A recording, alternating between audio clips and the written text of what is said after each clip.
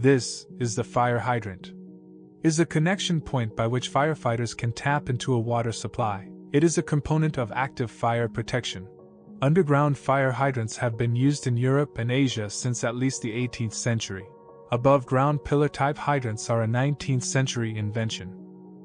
The invention of the fire hydrant is unofficially credited to Frederick Graff, chief engineer of Philadelphia Water Works, in 1801. There are two types of fire hydrants, wet and dry. A wet hydrant has water in it almost all the way to the top of the hydrant, all the time. The water in a dry hydrant is held in pipes in the ground below the freeze line. When a dry hydrant is opened, the operating stem turns so water can fill the barrel of the hydrant. In our case, we will focus on dry hydrants. There are multiple types of dry hydrants, but the mechanism is alike. The fire hydrant is held in place by a concrete support and a gravel basis which ensures a good drain of water. The hydrant has more than 57 parts, and we're gonna focus on the most important ones. A hydrant has a shoe, barrel lower flange, barrel, safety flange, pumper cap, hose nozzle cap, stem nut, bonnet, nozzle section, hex head bolt and nut, operation stem with valve. This is a cross-section of the dry fire hydrant.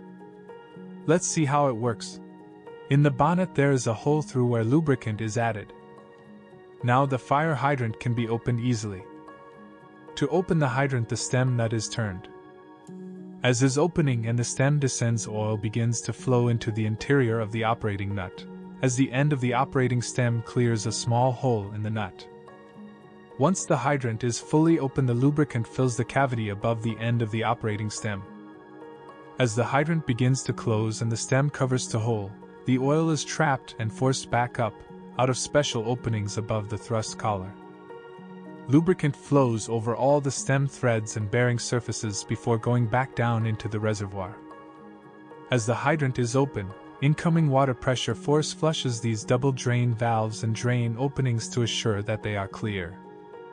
Once the hydrant is fully open, the drain valves are closed so water no longer escapes through the drains, and the hydrant fills. If the caps will be opened, the water will flow. As the fire hydrant is closing the water, pressure once more force flushes the drain valves and establishes water flow into the drain field once the hydrant is fully closed. The drain valves remain open and allow the barrel to drain. Now the hydrant is ready to be used again. Some facts about the hydrants. Before the onset of modern water systems and hydrants, it was common practice to employ bucket brigades to put out fires. Bucket brigades were created by forming a human chain and passing buckets of water from person to person until the water reached the fire. The invention of the fire hydrant is unofficially credited to Frederick Graff, chief engineer of Philadelphia Water Works, in 1801. Ironically, the official fire hydrant patent is rumored to have been destroyed in a fire.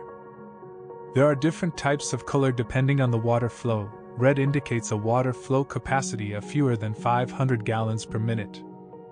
Orange indicates a water flow capacity of 500 to 999 GPM.